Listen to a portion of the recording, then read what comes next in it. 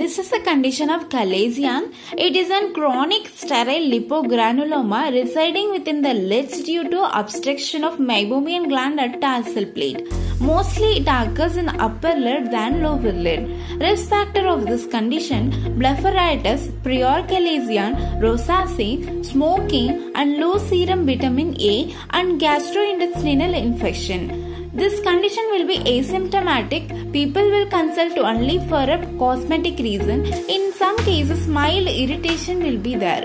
Clinical feature of this condition: in slit lamp with the lid eversion, you can look for a cyst. Differential diagnosis of this condition: sebaceous hyperplasia, juvenile xanthogranuloma, and management. This can be managed only by removing it surgically. For daily updates, subscribe for iCaroptam. Tata, bye bye everyone.